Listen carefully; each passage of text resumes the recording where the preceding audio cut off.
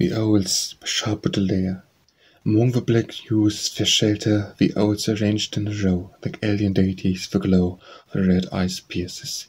I ponder, the perch there without moving till melancholy moment, then quenching the falling sun, the shadows are growing.